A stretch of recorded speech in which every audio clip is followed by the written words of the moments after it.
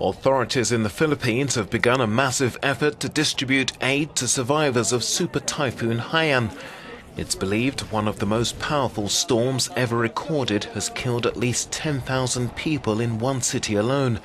Tacloban, a coastal city southeast of Manila, bore the brunt, with villages as far as 1 kilometer from the shore flooded. Most of the deaths appear to have been caused by a surging seawater strewn with debris that many said resembled a tsunami. The scale of the typhoon's apocalyptic destruction is now starting to emerge. Strong, sustained winds exceeded 300 kilometers per hour, leveling entire towns.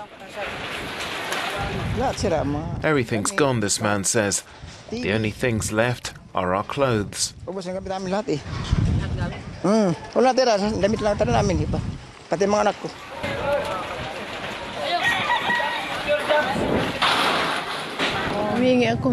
I'm asking for help because I no longer have a home, this woman says.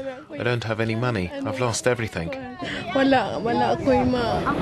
International aid agencies say they're stretched to the limit.